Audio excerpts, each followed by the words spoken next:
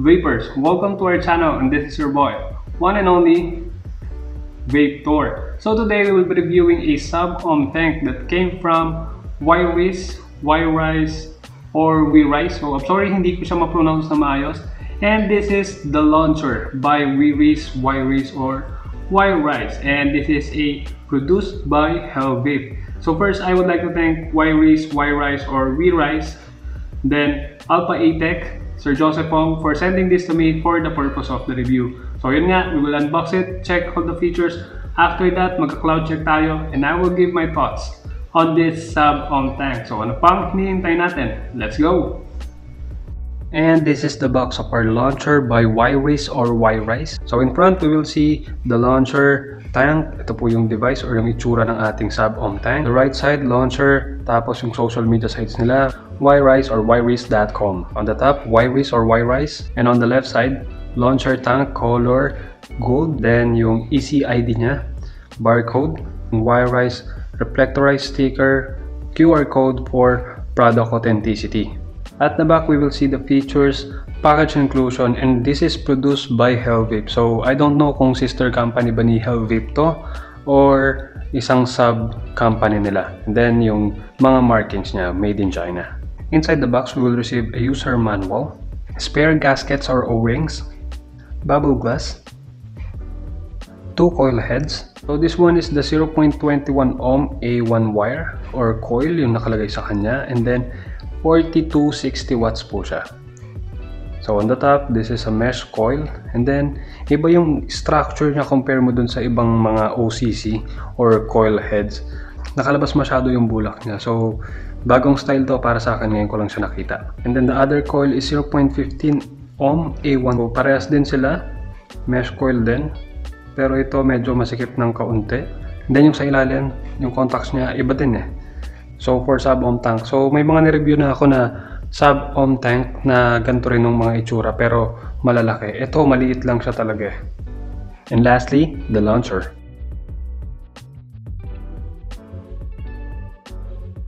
Okay, for the specification, yung diameter po niya is 25mm, and then the height is 54mm. Weight is 63.5 grams.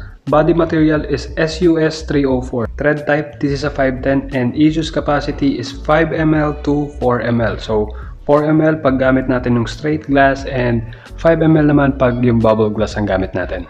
Okay, first we will check the launcher tank. So at the top, we will see this one is an 810 drip tip. So with an O-ring siya. Yan, tapos ito yung mga nuts sa kanya, or gnarly yung tawag dito. Ayan yung mga lining para mabilis mo siyang matanggal or mabilis mo siyang mahawakan. And then this one, this is our top cap. So tatanggalin natin siya. And makikita natin dito ang ating juice fill port. So isa at saka dalawa. Diyan tayo maglalagay.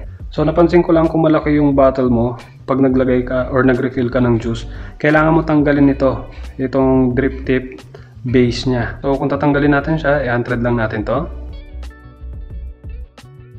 So yan, pwede ka makapaglagay ng juice dito. So nagtatanong kayo bakit malaki yung putas doon, kasi dito natin ilalagay yung mga OCC natin.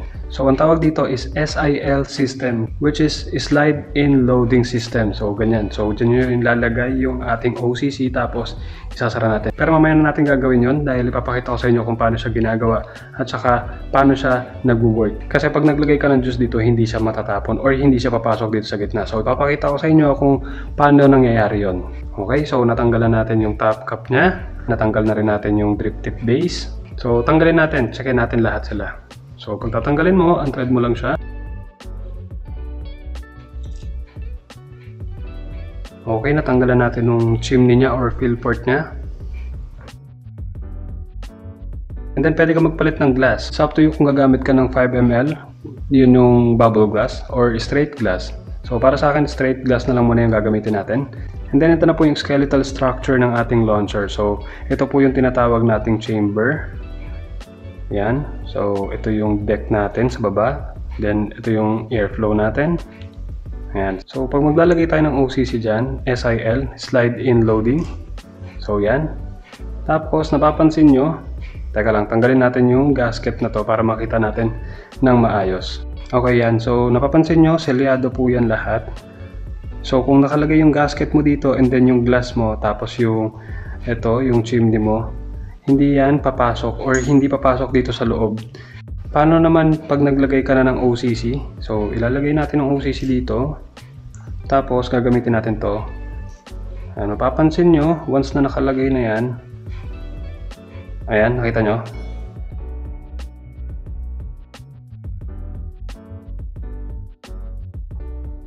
So now nakalock siya, and then pag diniinan natin, then lock, ayan, makikita natin bukas na po siya. Yung OCC natin nakikita na natin. So dyan na po yung papasok yung juice natin dun sa OCC natin. So pwede mo na siyang magamit. Napakagaling kasi ngayon lang ako nakakita or ngayon lang ako nakapag-review ng isang sub-ohm tank na maliit yung OCC, and then this one, bagong innovation to kasi karamihan sa kanila lahat sa bottom yung paglalagay ng OCC. So ito, ang OCC niya is dito sa taas nakalagay. So kaya pala tinawag siyang launcher kasi 'di ba yung launcher, yung bala niya nilalagay po doon sa taas or nilalagay siya dito, nagsisimula siya sa taas. So now ibabalik ko muna yung gasket tapos yung glass.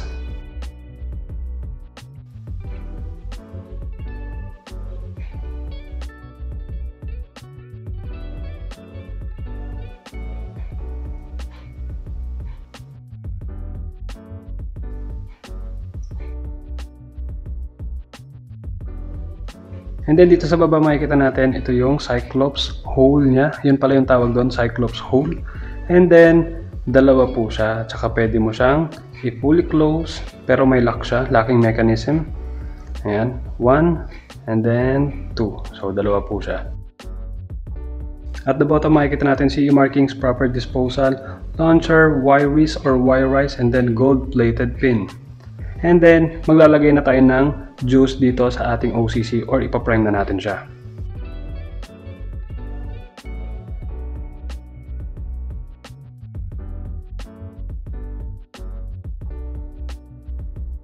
Okay, so ilalagay na natin ang OCC natin.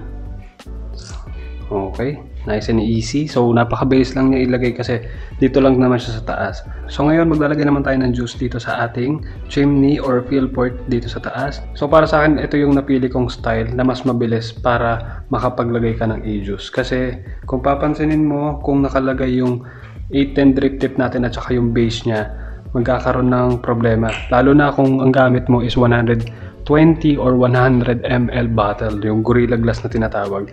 So mahihirapan tayo nun.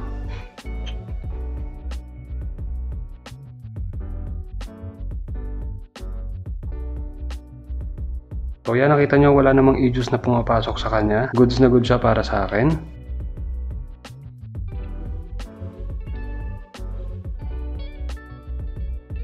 So watch closely, sana makita natin ito na mag-open siya. So didinan na natin, here we go, ayun. So napansin nyo bumula siya kasi may hangin, or yung OCC natin syempre galing dun sa walang hangin tapos nagkaroon ng hangin. And that is it for the up close ng ating launcher by Wirice or Wirice. So magka-cloud check na tayo and I will give my thoughts on this sub-ohm tank.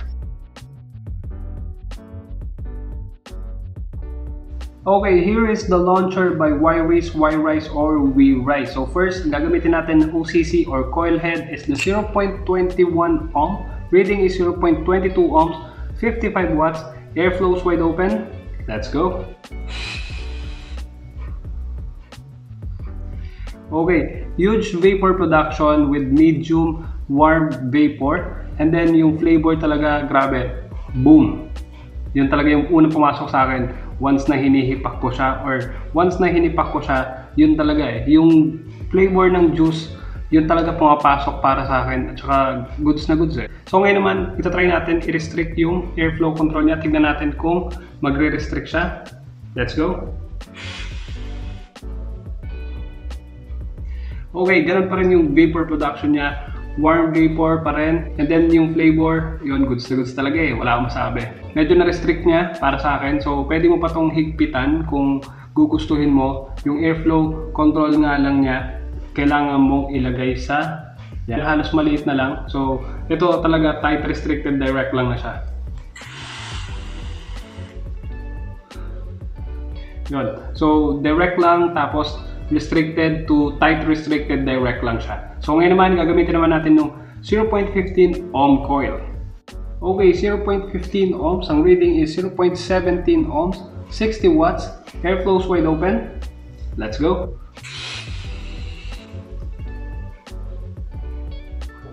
Wala, solid talaga eh.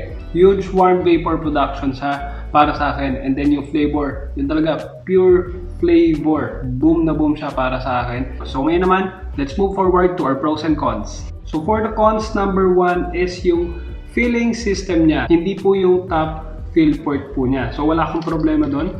Ang sa akin is, once na maglalagay ka ng e-juice mo, tapos 60 ml or 50 ml bottle, okay lang kasi natitilt mo siya. Pero once na gumamit ka po ng 100 ml or 120 ml, so ang nakikita kong remedy dito is tatanggalin mo tong drip tip base para makapaglagay ka ng e-liquid ng maayos. So nakaganyan na lang siya.